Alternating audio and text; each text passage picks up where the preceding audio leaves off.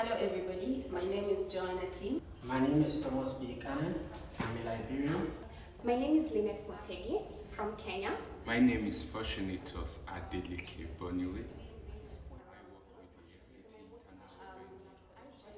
I really wanted to learn more about the quantitative techniques that I can apply in my gender and tax research.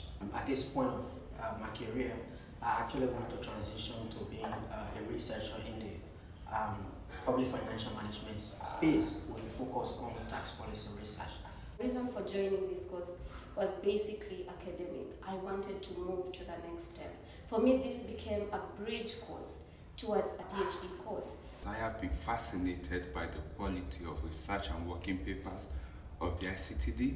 So when I got an opportunity to be trained by the center, I knew I was not going to miss it. So in terms of what I've learned, the course has helped me to really be able to broaden my knowledge on different themes in taxation, gender in taxation, informal taxation, international taxation, digital tax issues. I learned principally why a lot of policies made in Africa regarding tax are not working, and how better and efficient research would lead to efficient policies by our policy makers. By the end of the course, I was able to connect, or rather establish the relationship that is there between gender and taxation.